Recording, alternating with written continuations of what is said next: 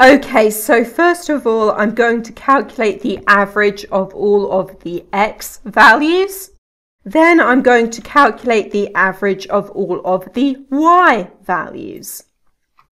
Then I need to count how many data points I have. So I'll just select the x column again.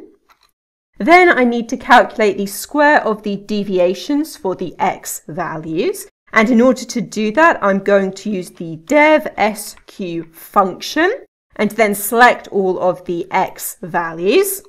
And then I need to do the same thing for the y values.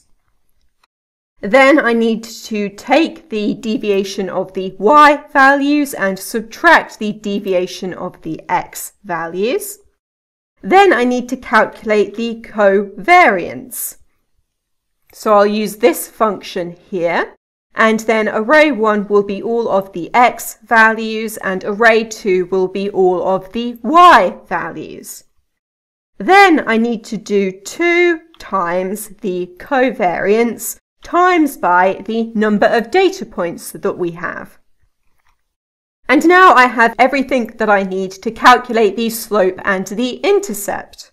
So to calculate the slope, I am going to take the difference between the y and x deviations, and then I'm going to add the square root of the difference between the x and y deviations again, and we need to square this plus this number here, and we also need to square this. Then I need to put all of this into brackets, so that I can divide it by this value here again. And that gets me the slope.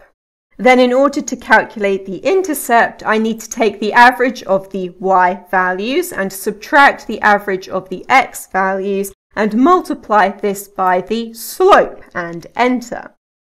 And now I have the slope and the intercept. I want to plot this trend line. So I'm going to calculate the minimum of all of the x values and the maximum of all of the x values. And then we can use this equation here to calculate the y values. So this is the slope times by the x value plus the intercept. And I'll make this here an absolute cell reference and this here as well. So then I can drag the formula down and calculate the same thing for the x maximum. Now in this chart here, I have 2 trend lines. The blue one is the one automatically calculated in Excel, and Excel uses ordinary least squares regression to calculate this line. And that assumes that there's no uncertainty in the x values, that they are your independent variable, and that all of the uncertainty is in the y values, and that is the dependent variable. And so this trend line tries to minimize the amount of vertical distance between the trend line and the data point. So it minimizes the distance in the y-axis, but it doesn't take into account the distance in the horizontal direction, so the distance for the x-axis. And this is fine if you don't have any uncertainty in your x values. For example, the time at which you collected a sample, because you know exactly when that is. But it might not be appropriate if you do have uncertainty in the x values, in which case you might want to use the total least squares regression. And this assumes that there's uncertainty in both the x values and the y values, so it tries to minimize the distance between the data point and the line in both the y-axis and the x-axis, so you end up with a slightly different trend line. Now there's a couple of functions that we have used here that you might not be familiar with, so we can have a look at these. First of all, we'll look at the DEVSQ function, and if I click on this, it will open up the help bar. And we can see that this function returns the sum of squares of deviations of data points from their sample mean. And if we scroll down a bit, we can see the actual calculation that this function is doing, and we can recreate this. So we will take the x value here and we will minus the average of the x value. And then we need to put all of this into brackets and then square it. And then double click to send that down. And then I can take the sum of all of these numbers. And you'll see that this number here is the same as this number here. So this is the calculation that this function is doing. And then the other function that we are using is the covariance one.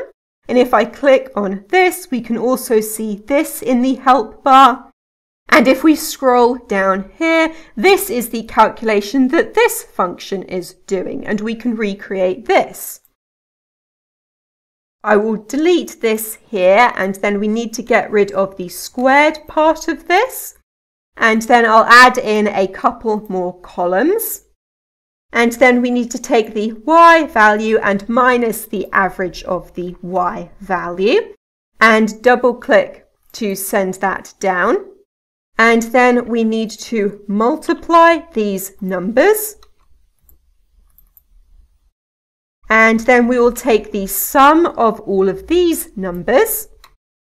And then we can take this and divide it by the number of data points that we have. So 17 in our case. And then we end up with this number here, which is the same as this number here. So this is the calculation that this function is doing.